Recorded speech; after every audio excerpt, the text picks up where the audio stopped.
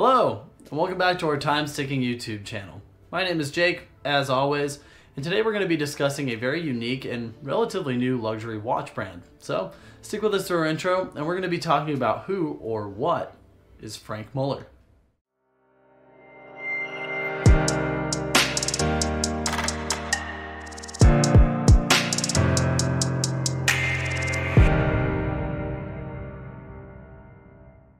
Now, our posts here on YouTube have covered a pretty wide variety of subjects, everything from Grecian sundials to Bitcoin watches or ancient obelisks all the way to modern cinema. Undoubtedly, timekeeping is an ancient human tradition that goes back as far as recorded history. Every piece that's released, big or small, digitally capable or not, is part of the collective works of human civilization. With so many ancient influences and established names in watchmaking, it can be easy to overlook newer watchmakers and their influence on watch engineering. Herein rests our subject, Franck Muller. Muller is a relatively young and new watchmaker in terms of the timepiece scene. He's a baby boomer aged man, born in 1958, who went through the rigors of a Swiss watchmaking education. Learning from some of the best minds in Europe, his abilities as a watchmaker have been honed into his own unique crafts. His work is so fine-tuned, it frequently wears the prestigious Genève mark of excellence. So today we're going to take a moment to highlight both Muller the man and his self-titled brand of watchmaking. The history of Franck Muller starts all the way back in 1958, when he was born. Muller's father is a Swiss-born man, and his mother is Italian. He spent his earliest years in Les Chaux-de-Fonds, Switzerland, but would move out of his hometown at age 15 to pursue watchmaking. Studying at École d'Horlogerie de Genève, aka the Geneva School, into his 20s, Muller eventually graduated and went right to work in the field of watchmaking. Some of his most notable ventures in this regard were rebuilding Swiss watches and eventually being an official handler of Patek Philippe watches. With the skills he'd acquired from his schooling in Geneva and his real-world work with watch complications, he began designing his own tourbillon movements. It was in the 1980s that he assembled a tourbillon movement comparable to Vacheron Constantin, Patek Philippe, and other Swiss maisons. At a time when the Swiss were hurting from the quartz revolution, Muller's career was pushing forward. After making personal strides in building his own original movements, Muller teamed up with Armenian-born case designer Barton Sermakis in 1991 to form Franck Muller Watchland SA. Under this company name, the official Franck Muller brand was born. Sermakis, like Muller, had previously worked with big Swiss maisons. However, his trade entails designing watch cases specifically.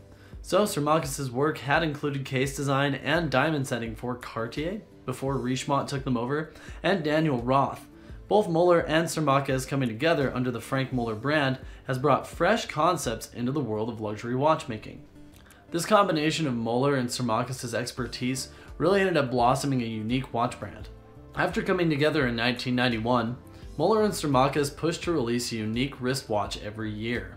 So far, their efforts have been incredibly successful. A particular hallmark of the Franck Muller brand, all uniqueness accounted for, is the curved case design on their timepieces. In 2008, Sermakis' efforts in case design were given a prestigious award by the Geneva Chamber of Commerce. Concerning his designs, a particular favorite we've covered is the Vanguard series design. Sporting a curved case in crystal, they're a sporty set of watches, which recently employed a standout piece in 2019. Indeed, the Franck Muller brand's most recent Vanguard release, as of this video, can be loaded with virtual Bitcoin currency. It also entails one of their best in-house movements to date. In just under the 20-year mark, Franck Muller did something pretty exceptional in 2010. Being a bit of a historical wave, Franck Muller released their record-breaking Eternitas Mega 4 in 2010. After 10 years, it still holds the record for most complications in a wristwatch, coming in at 36 complications.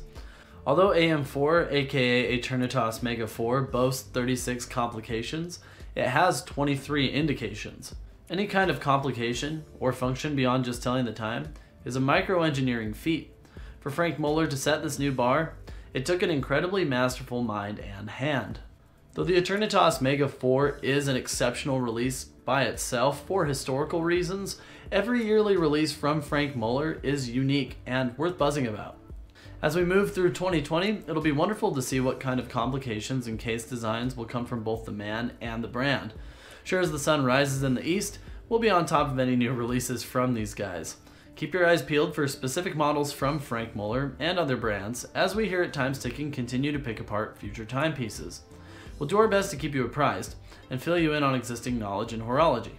What's more, the history of watchmaking is always injected into the spirit of our posts. Whether it's the most complicated wristwatch in the world or the first sundial, we'll do our best to cover all the subjects. So what are your thoughts on Franck Muller, both the man and the brand? Is there anything that we missed here in our post today? Let us know in the comment section below. We always love to hear feedback about our subject. Wow, thanks again for watching our YouTube video today. If you've really enjoyed it, we actually have a couple more videos available just right here and right there. On top of that, our entire channel is at your disposal, and if you subscribe by clicking the link that's right next to me, we'll give you the latest update on our most recent videos. So, thanks again for watching, and we hope to see you again.